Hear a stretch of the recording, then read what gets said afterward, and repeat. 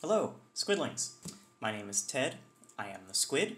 I make videos about whatever, and this month I'm pretty busy, so I'm just going to tell you about a nice little vacation I had with my mom, where I brought her through Japan.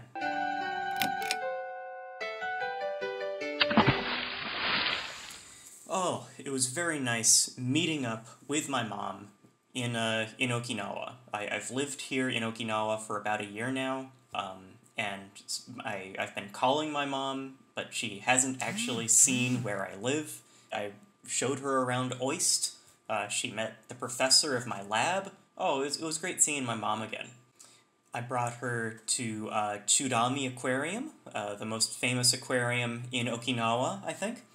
And she really liked it. We got to see the whale shark eating the whale shark. They put food on the surface of its water, and it just goes to the surface and it just opens its mouth, and the water just falls into it. It's like when you're draining your bathtub or something, and you just have a little water tornado. That's just how it ate. We also saw cherry blossoms.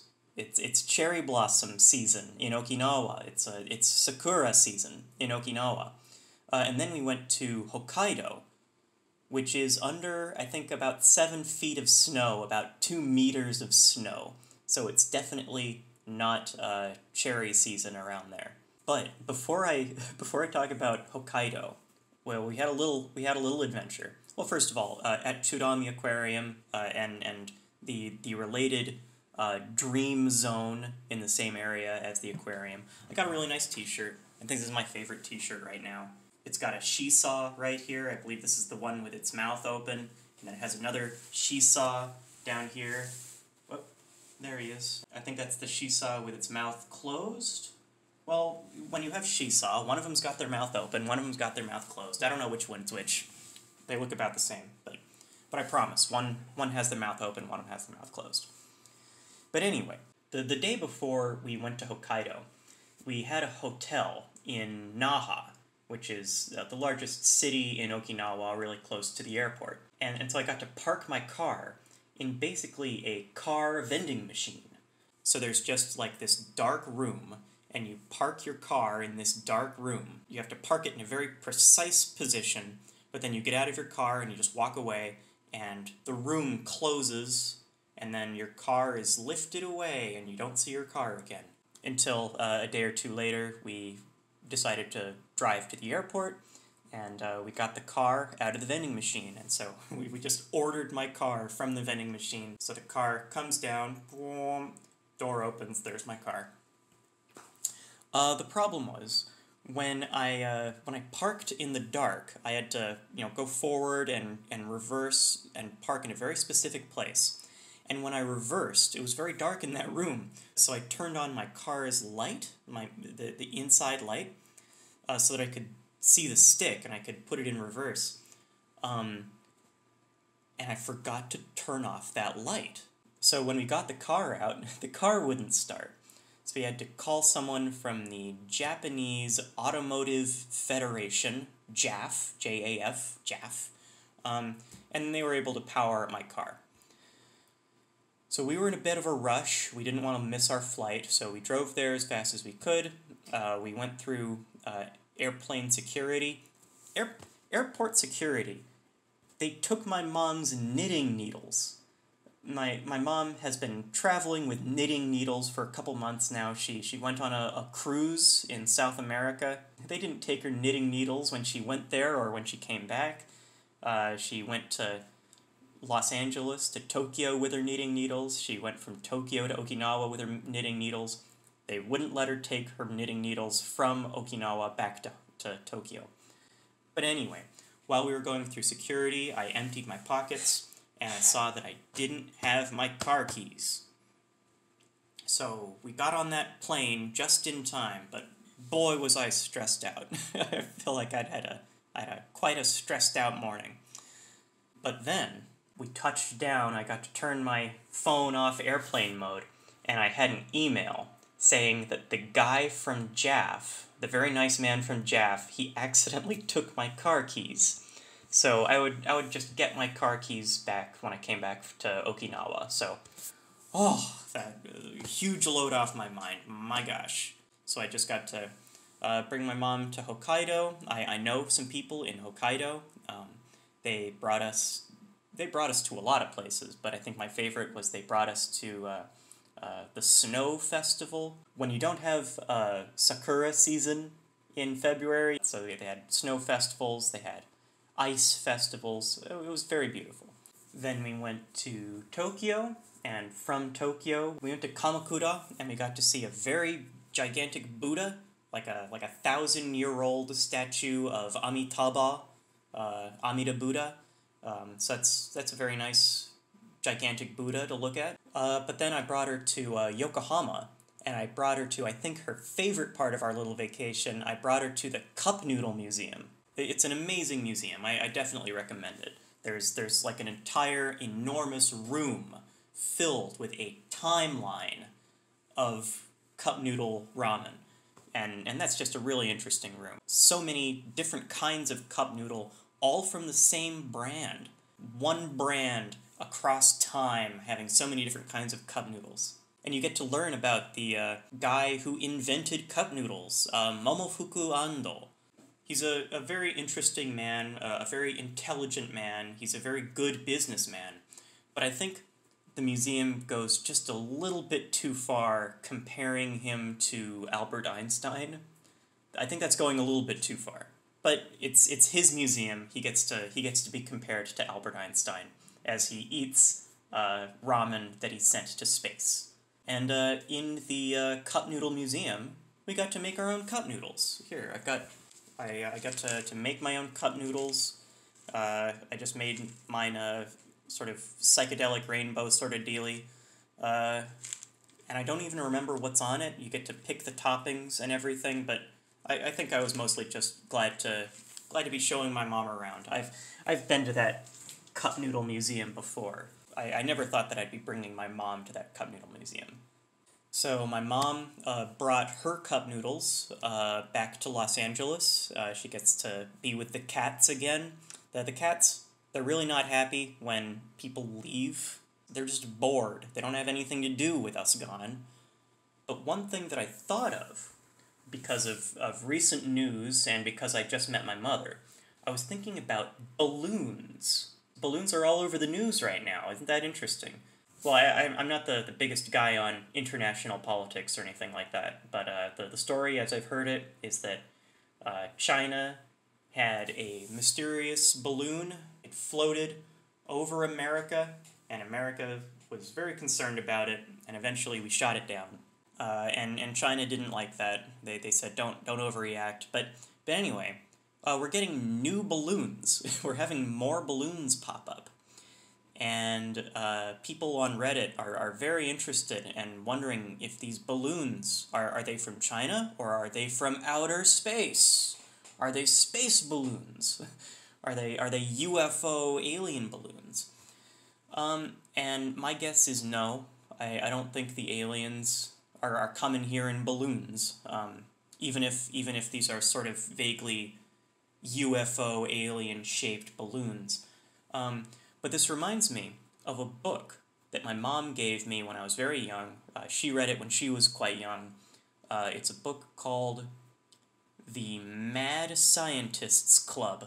So the Mad Scientists Club, it's a book that's like an anthology of short stories. I think there are a couple books of these short stories about these kids in the 1970s. These boys who are always playing pranks on their town. One of their common pranks is, I think they have multiple short stories, where they trick the town into thinking that something interesting or supernatural is happening. Like they have a story where there's a sea monster. They make their own artificial sea monster, and they trick the town into thinking that there's a sea monster around. I'm absolutely certain that they have a story or two where the boys make up a UFO. I think that's what's happening. I think America was caught off guard by a mysterious Chinese balloon, and it's very interesting. It's quite upsetting, you know. And because it was interesting, because it was upsetting, there were a lot of mad scientists clubs out there who said, "Hey, I bet we could get people's attention too. Let's make our own balloon." And so now there are just a bunch of balloons, and those balloons aren't necessarily for any malicious purpose, but they are there so that we're worried about them. You know, all those mad scientist clubs, they want us to see their balloon and get all worried about it. When we're worried about those balloons, those mad scientists clubs, they're enjoying it. That's all the news that I've got in my life that I can tell you at the moment. But I will see you next time. Bye-bye. Oh, I got my keys, by the way. The nice man from Jaff, he gave me my keys. I've got my keys again. Alright, bye-bye. Well, you might have noticed the video isn't quite over.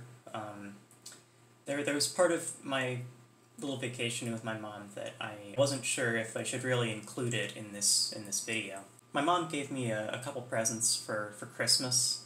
She gave me some Taco Bell ingredients because I complained that there weren't any Taco Bells in Okinawa except in a military base. So I was wondering if I could go to a military base and say, "Hey, I'm in America and I need some Taco Bell once in a while." But she also gave me a gift that she told me I wasn't allowed to open until she got there. And I didn't really think much of it at the time. But then my mom came to Okinawa, and the first thing she wanted to do was open that gift with me. And, well,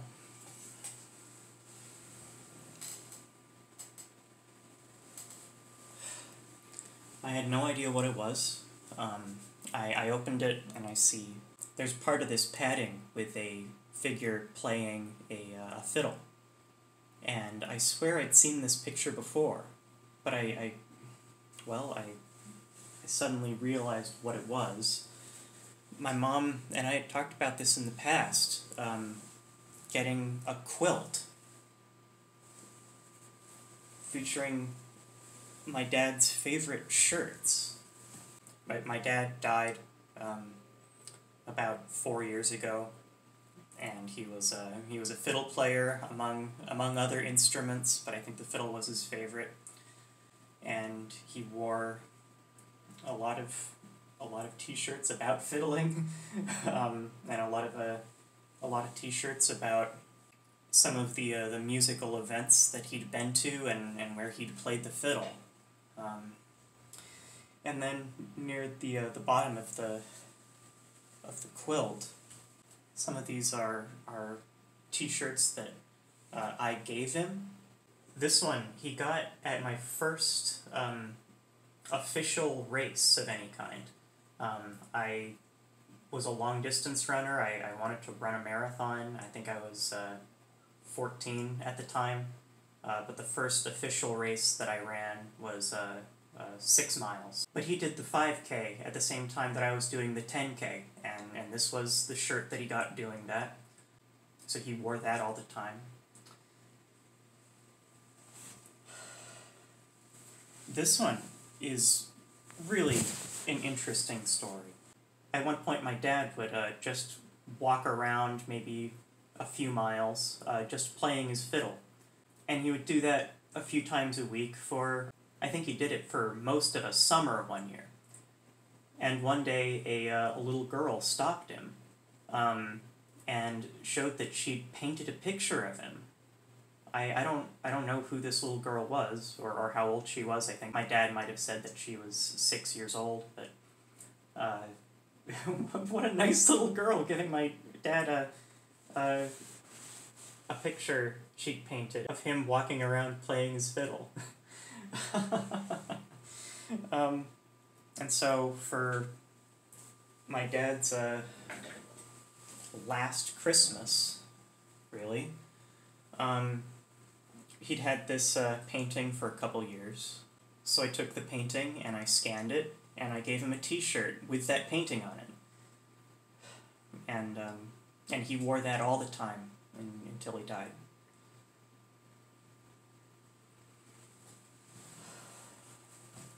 So this quilt really means a lot to me and my mom.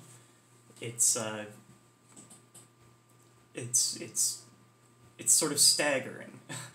I told my mom that she sort of sent my dad to Japan without me even knowing it. Most of the time I knew my dad, he was not physically well enough to go on international travel. So I wasn't expecting that he would sort of do it posthumously, you know?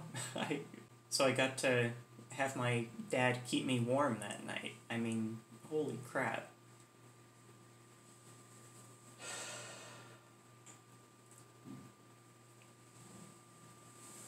I think I'm bringing this up because I'm not sure why I'm doing this YouTube channel. I just made a couple videos for fun 4 years ago, and then my dad died. And so I just kept making videos, I guess, because it was fun to do, and I guess because I got to think of my dad making them.